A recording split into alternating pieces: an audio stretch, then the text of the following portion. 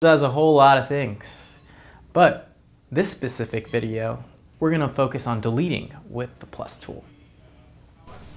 Okay, let's take a look at what I like to call the plus tool within the track editor and see how we can delete things. Okay, so we're focusing, we got our track editor open, right? And we're editing along and we want to delete something. Instead of what we did before was individually doing one split at a time, we can actually highlight certain regions that we just want to get rid of. A lot simpler, at least. So if we hover over the auto regions, we all know this tool, the drag marker tool, which if we click, it adds our drag markers with the little line. It's a little line icon with two audio waves on the sides.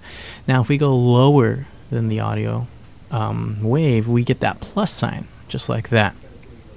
Now with this, as long as we're lower than the audio wave, we can click and drag and highlight any region that we click and drag and just simply get rid of it.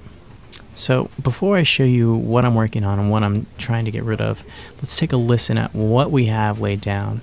It's the same part that that was in the previous videos, but I'm going to get rid of a certain section that just doesn't necessarily work the best. But before, let's listen what we have. And like I said, pay attention to this area right here, because this is where the chorus comes in. And this is the ending of that verse part. So listen to the drums and to the guitar all as a whole. Now I'm going to rewind this to about around right here. Okay.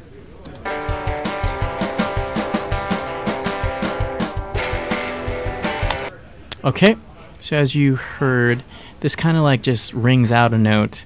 It's not the best, and as you can hear, that there's a lot going on with the drums. Now if we wanted to open this up, get rid of this area and let the drums do their thing, almost like a little solo right before the chorus kicks in, and then that at the same time allows the guitar to just hit even harder because it's like a nice pause. We can simply do this by using our plus tool. Let's click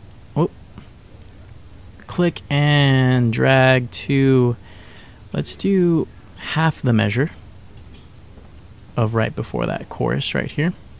So as we have half the measure highlighted, all we have to do is simply hit the delete button on your keyboard, or you could go to the top right here, edit, and hit delete, and that'll do the same thing. But I'm just gonna go ahead and hit the delete button on my keyboard. Boom, deletes it. I don't have to do an individual split for right here and then click on it and then delete it. It's just simple click and drag what I don't want and hit delete, and it's gone. So let's take a listen now at how it sounds.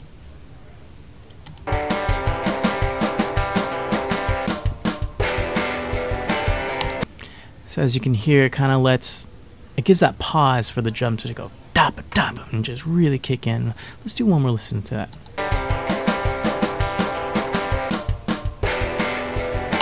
So I think that was a perfect edit. You'll find this very useful, because as you're going in, sometimes that part just doesn't work. Let's just get rid of it. So there you go. Have fun editing.